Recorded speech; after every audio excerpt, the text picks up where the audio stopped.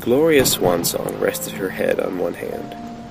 She was wearing a new dress, new shoes, new jewels, the most modern styles of hair and makeup.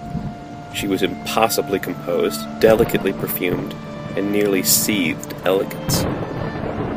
She wondered how many of them were actually fooled. She was gripped by a sudden image of herself as a living marble statue, cracked through and through. That awful business with the director was a crack. Her medical history, a crack. Her depression, a crack. Those awful predatory eyes of Clarence, a crack. And the lies she told her family about acting, the final, deepest crack.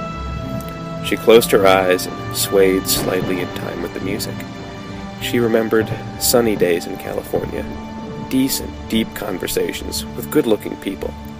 She moved through that world like a statue in a beautiful garden. And now she was cracked through, nearly cut off from it. The least and the lost, even among her awful, vulgar family of this awful plantation. There was a storm blowing through tonight, she knew it. And she knew that if she slipped even a little, she would fall and shatter. But, she thought, if she could stand, if she could balance, she just might be the last standing, and it would be the others who shattered.